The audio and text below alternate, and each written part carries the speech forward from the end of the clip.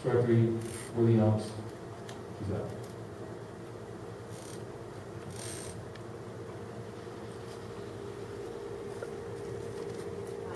My name's Dr. Rose. I'm from Canada.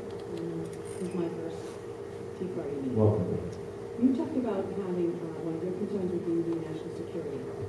We have situations that every time we turn around, there's some sort of a national crisis that it's used as an opportunity to come down more on the American people, to instill more institutional security that actually, I believe, takes away many of our rights. And I'd like to know what your position is on that. Thank you. Thanks, Scott.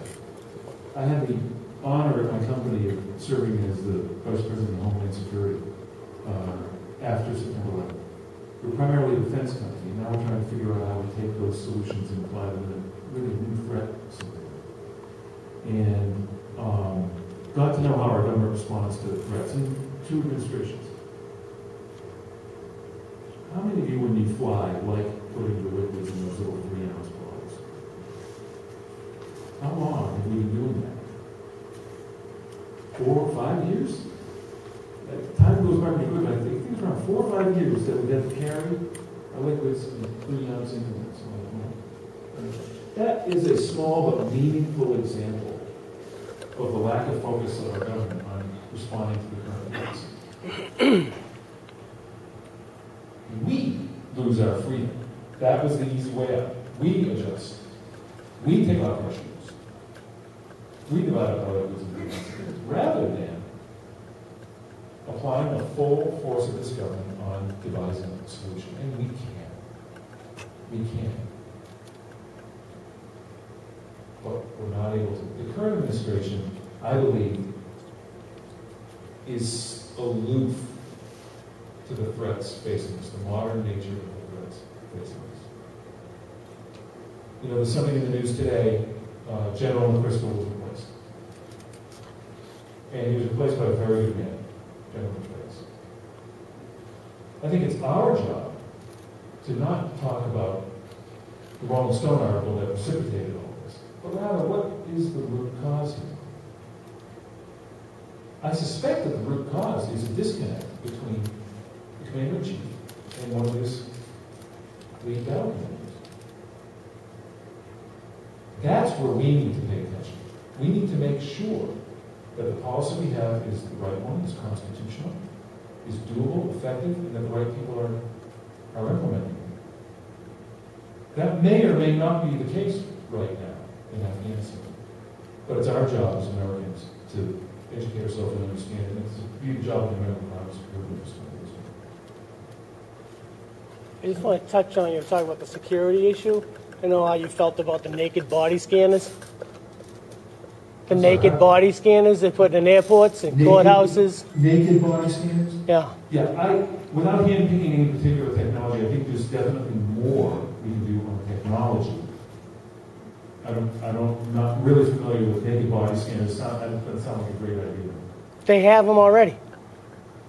Yeah, are these the ones where you go through and then supposedly the image goes to another room?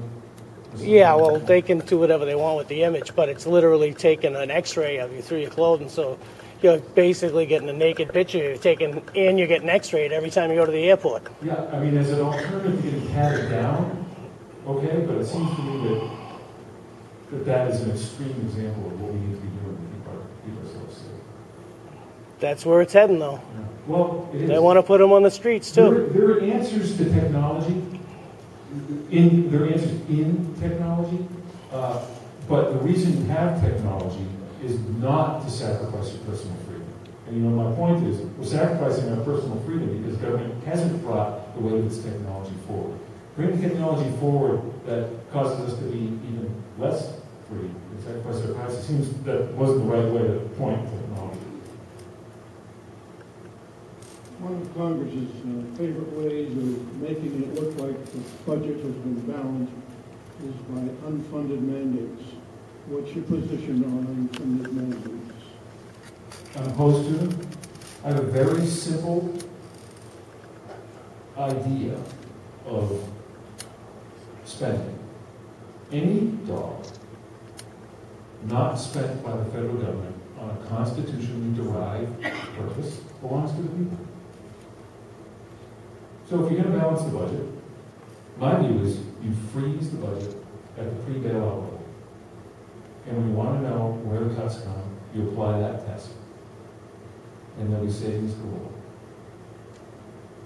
including unfunded mandates. That's one way that Congress does it. New Hampshire is trying to balance its own budget. Part of the reason they're having so much trouble is things like special education, Medicaid, Medicare reimbursements, which are loaded with unfunded mandates. So it's a burden on the states that the federal government is creating. It's concrete on our shoulders. But the state is now passing it now to the local community. Absolutely, absolutely. And but where does it start? Federal government. That's where it needs to start. So.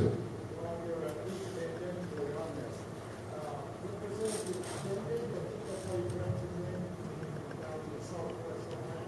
Every year when he goes to a new session of Congress, he introduces this bill, and the crux of the bill is that it requires that each and every spending bill that's submitted to Congress specify the place in the Constitution that gives them the ability to spend that money. It never passes. But I would like to know how you stand, where you're in a situation where you need to vote it up or vote it down. How would you stand? You know, I've never seen a whole lot of harm come from voting against wasteful spending.